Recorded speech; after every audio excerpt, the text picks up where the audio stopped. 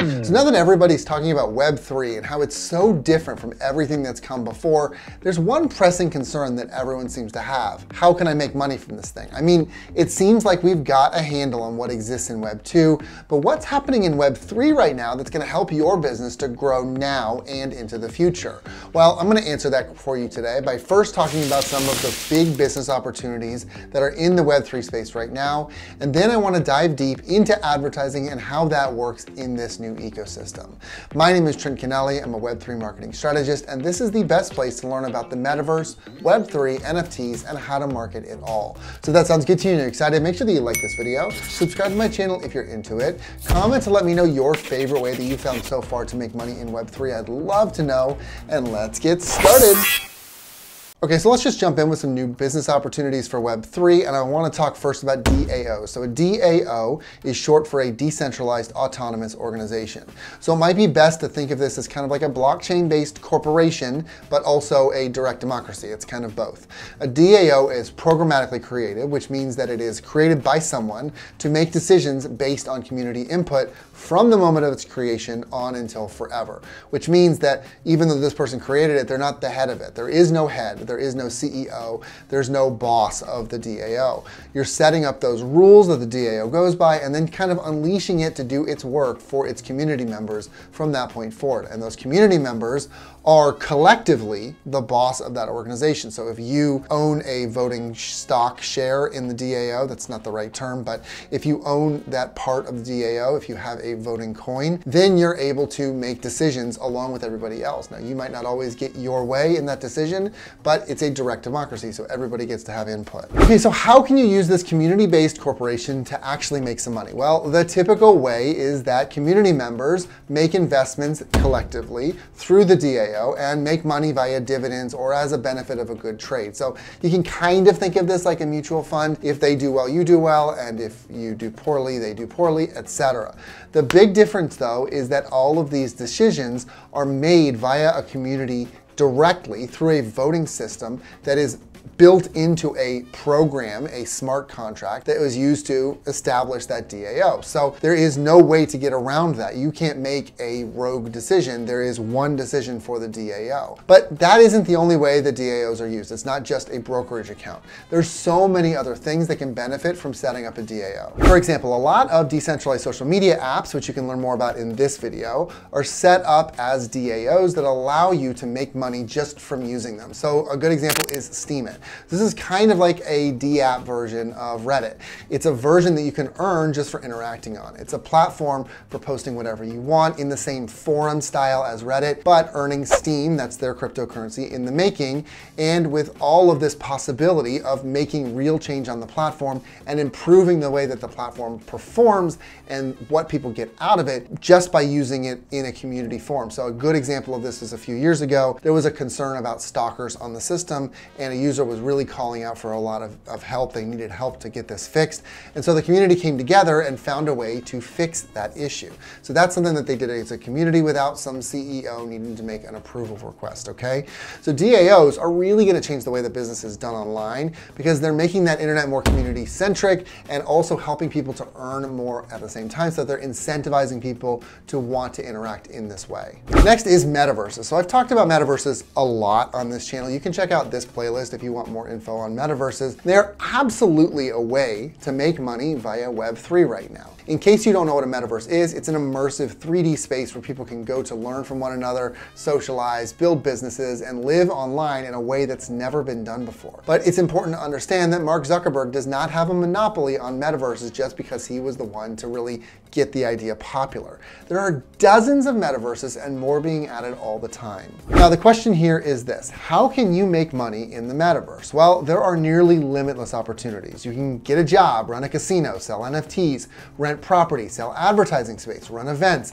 The list goes on literally forever. There are just a few questions that you need to answer before you can really start to sprint making money through metaverse spaces. And these might sound familiar if you've ever tried to sell anything to anybody, basically ever, or you've watched this channel more than once. First, who is your target audience? The people on Roblox are different than those you're going to find on Decentraland, which is exactly why some companies like Gucci pushed their way onto Roblox while Decentraland was chosen by Samsung. They just found that their audience was there. So understanding your target audience is important because it's going to help you to figure out what they want and how they think, which is also going to help answer the second question, where are they? Now, we alluded a little bit to where are they in that first question because they're kind of related, but it's really important to harp on this because, again, you're not going to find somebody who's super receptive if the audience doesn't match and you're not in the right place.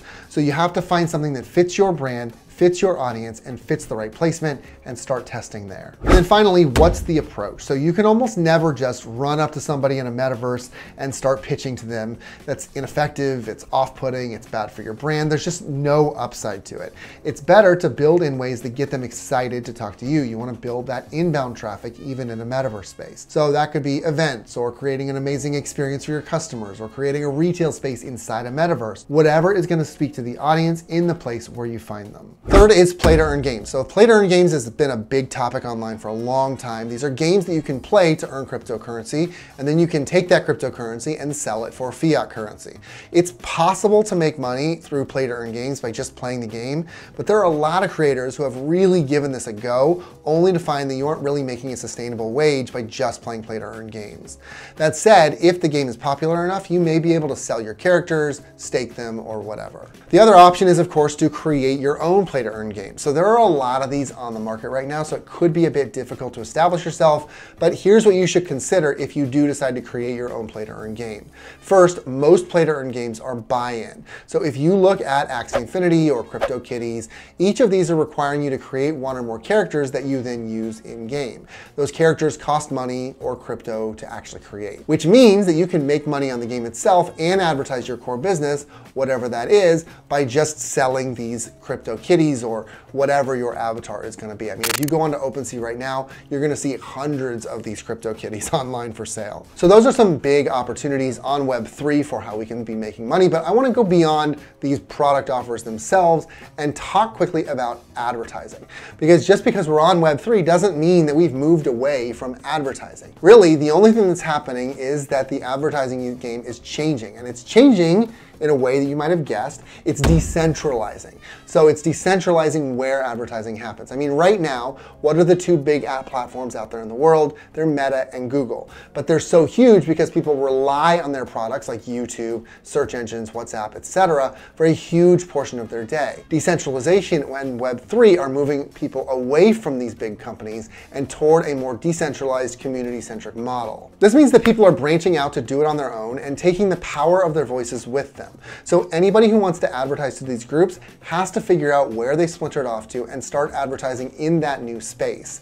Is it more challenging? Absolutely. But still, once you do find them, there is so much less risk of paying for ads that go to a group of people that are totally outside your target range, which, believe me, happens all the time. So on to the advertising opportunities themselves. They're basically everywhere, but I think we should split them between metaverse and non-metaverse opportunities, because metaverse opportunities are much more bleeding edge and new age, while non-metaverse opportunities are things that, while in a new setting, have really been done for years. So let's start with metaverse. These opportunities are going to be found inside of these immersive spaces, and the nature of the space itself makes capturing attention more of a challenge than it has been in the past, because people can just kind of walk past your advertisement, they can completely ignore it and just move on. It's like a physical moving past what's happening. It's not just scanning past an ad, it is actually walking past it, and you can just look away. It's not like the ad is going to be in your face forcefully. It's just not going to happen that way. So in some ways, advertising is going back to basics. We're talking about things like event marketing and billboards, because this is a digital space and it feels more like a physical space. So it's that weird blending.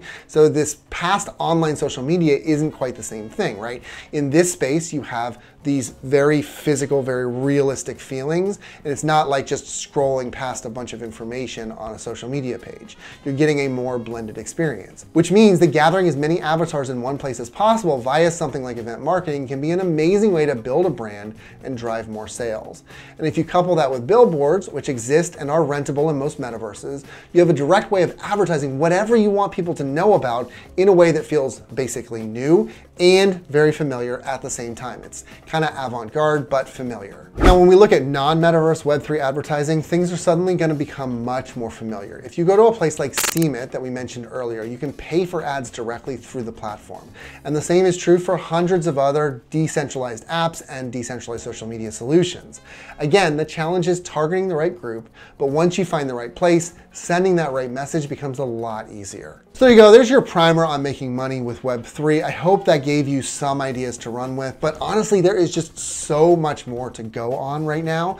There's just a wide open field. Web3 is so much more community centric than it has been with Web 2 or Web 1. So I would love to know your favorite ways to make money with Web3. I'm always looking for awesome ideas, so please do let me know down in the comments. Otherwise, make sure you like this video, subscribe to my channel if you're into it, and I will catch you in the next one.